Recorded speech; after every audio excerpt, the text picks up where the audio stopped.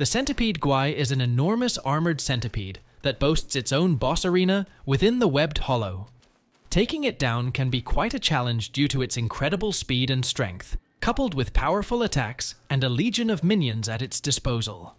The most daunting move in its arsenal is a thunderous scream that calls forth a swarm of smaller centipedes which detonate upon contact. To survive this onslaught of poison, you'll need to sprint and dodge with precision. This boss is known for its quick movements and relies heavily on jumping attacks. Make sure to unleash your spell combo right after it completes a jump, as that's your prime opportunity to strike. Don't forget to like, comment, and subscribe for more content on Black Myth WuKong and other exciting games.